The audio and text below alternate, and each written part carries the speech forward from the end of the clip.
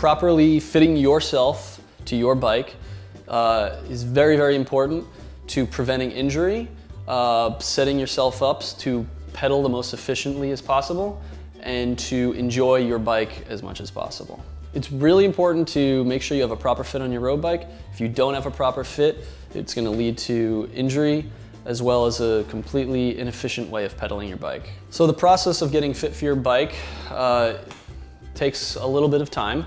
It first begins with talking to your salesman about which bike will fit you the best, which model will fit you the best.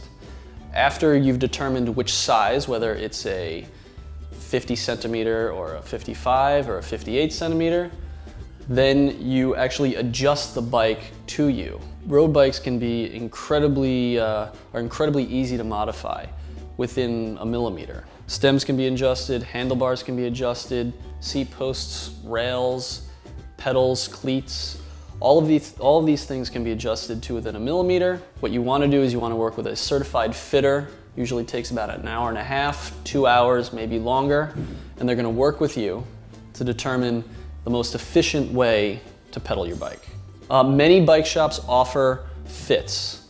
What you want to look for in a fitter is someone who's been certified by either Specialized or Sirota or another sort of fit school.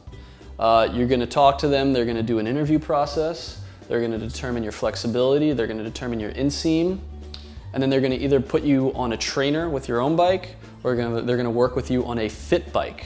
So when you do decide to buy a road bike, you should ask if a fit is complementary with that. Most bike shops offer a fit that goes with the purchase of a road bike. And those are some things to keep in mind when getting fit for a road bike.